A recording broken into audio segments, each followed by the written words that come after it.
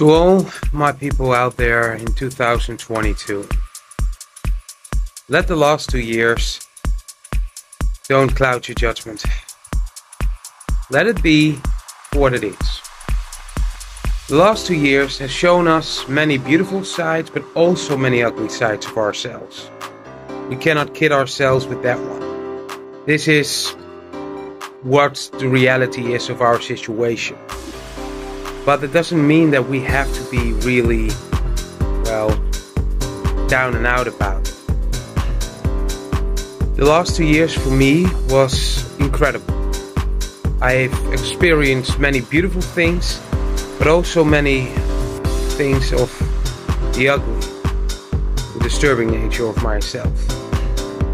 I understand we have to go what we have to go through. And perhaps through that, we could do a whole lot more of soul searching and inner works and shadow works and light work at the same time. But it's how I see it.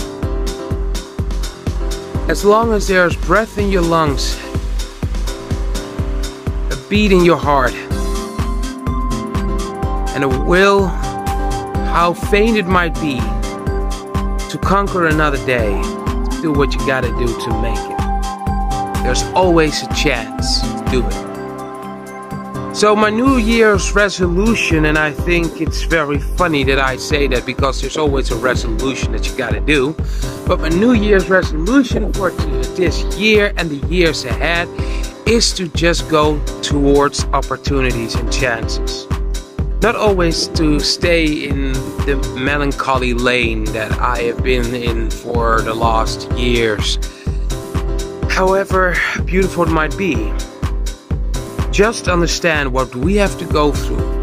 We are preparing ourselves to be the better version of ourselves, to love ourselves even more, and to love each other even more.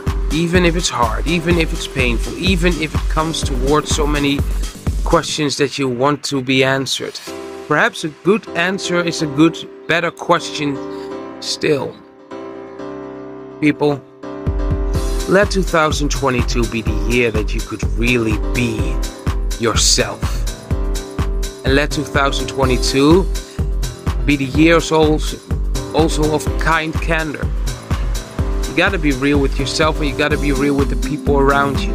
Without the honesty of life, what have you?